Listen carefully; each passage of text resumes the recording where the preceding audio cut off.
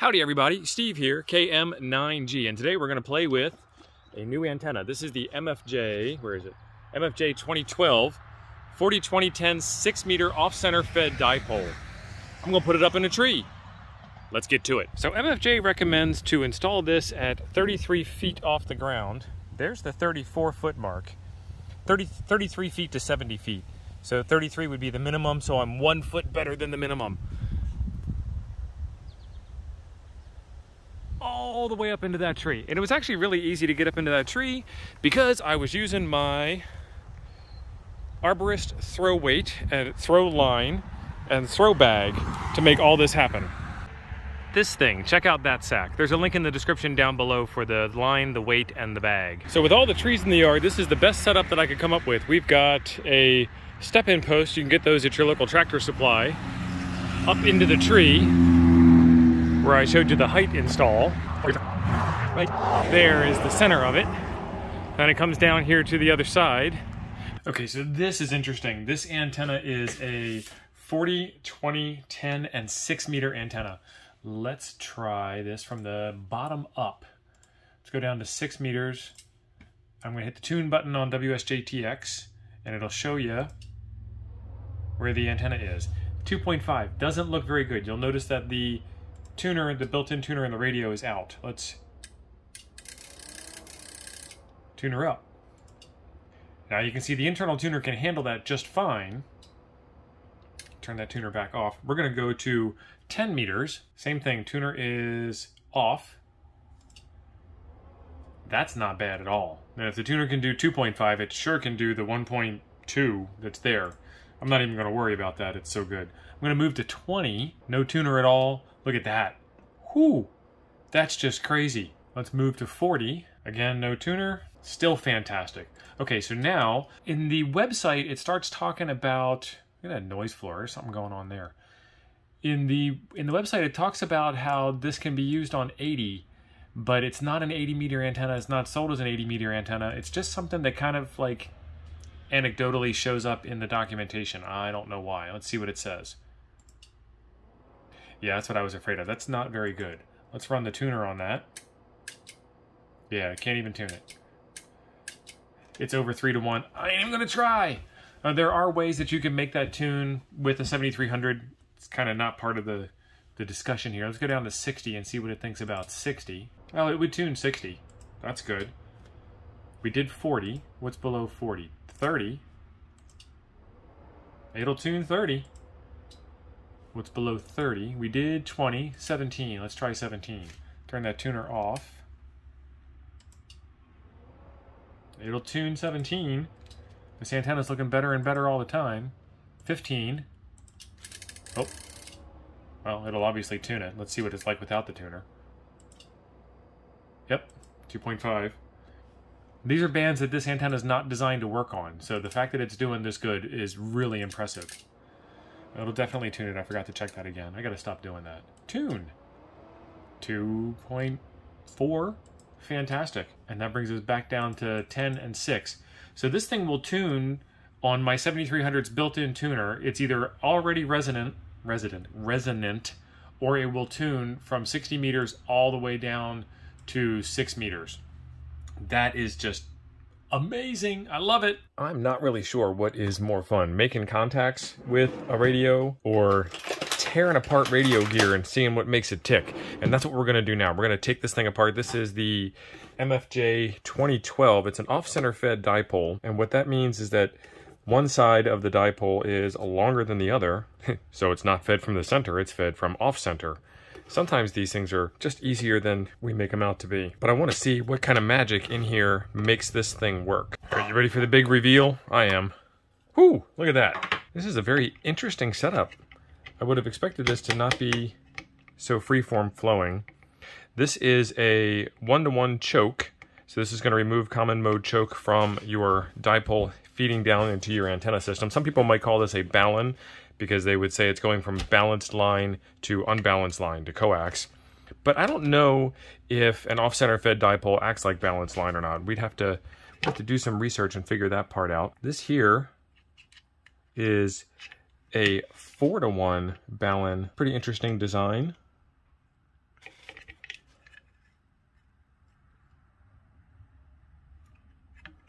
1, 2, 3, 4 turns. So we got the left side, we got the right side feeding in, goes around a couple of times, and then both sides come out and are attached together, and then they go through the 1-to-1, which then goes out to the coax. Fantastic. Plenty of strain relief on the wire on the ends here. Nicely done. This wire is very strong copper. Got the Kyreets KM601 with lots of screen glare from my lights. Put it into continuity mode. Yeah. So this is untreated copper wire. So what's going to happen after you put this thing up in the air for a while, this copper wire is going to start to turn colors and whatnot. It's not really going to affect it all that much in terms of being an antenna. I've got plenty of older copper wire antennas, so I wouldn't be afraid of it. But one of the things that I don't like about it is it kinks and holds a memory. So when you are setting this up, you got to be real careful not to kink it too much, because that'll wind up with some metal fatigue, and that will be a spot where your antenna will break in the very, very distant future. So, fantastic. Okay, I wanted to talk a little bit about how I got this thing set up in the tree. You can see my diagram right over there, and it's, I apologize that it's not to scale. Emmett would be very upset with me. But what we've got is a tree.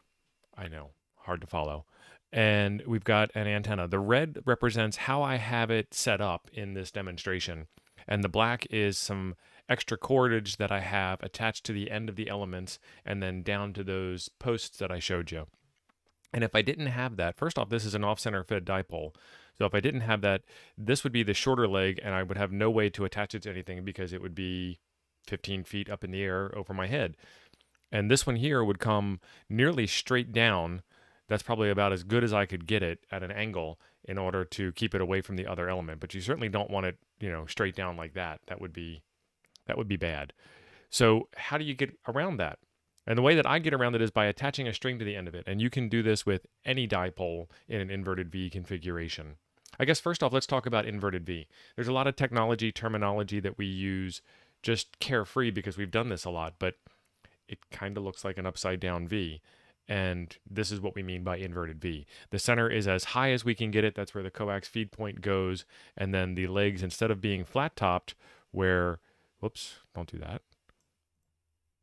Instead of being flat-topped, where they come straight out, oh, that's 2 degrees, 3 degrees, 0 degrees, where they come straight out like this, which is a much harder install to do, you just slope them gently down to the ground and make this upside down V shape. You can also do a regular V where they go up higher on the outside than they do on the inside centerpiece.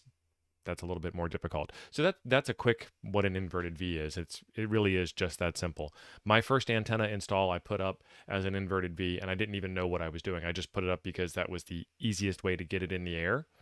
And then my Elmer was like, "Oh, that's an inverted V." And I was like,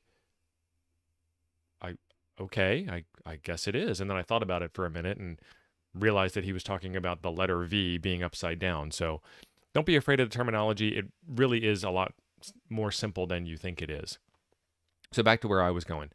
I put some cordage on the end of this to get it tied out a little bit more. That also helped even out the lengths so that the inverted V was better ratio to, you know, left side to right side. And then I had this oriented in a roughly north-south configuration. Let's show you what some of the patterns are that we got out of this. And I'm going to use WSJTX for this. Okay, so the first thing that I did was 40 Meter Ft8. This was in the evening around 7 p.m. on a Thursday night. It was during one of our Cafe Noir shows on Coffee and Ham Radios. And you can see that I am being heard well over the United States here. Fantastic. I'm also getting a lot of coverage to the south in South America and fantastic signal reports. I mean, we're minus 19 dB down to the tip of South America, and we're getting plus 13 dB into Canada. So fantastic. You can kind of see the pink blob back here.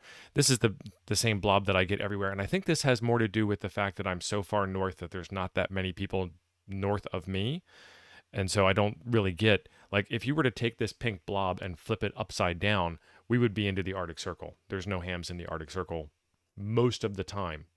So I think that pink blob pattern is a little deceiving. So that's 40 meter FT8 on a weeknight. So this one's even more fun. This is 20 meter FT8 during the day on Friday. And you can see I've got a lot of propagation into Japan, and I've got that same pink blob action going on, not as much into South America, plenty into Europe, and again, just tons of coverage all over the United States, as you'd expect. Let's look at some of these Japanese contacts in a little bit more detail, though, because that's pretty awesome. So we've got this one here, JA1NLX, and I've got a -22 and a -22, so -22 both ways. The bottom of this is about -26, so that's about as low as you can go and still be heard. And that's one of the good things about WSJTX digital modes FT8. But I do get some better signal reports.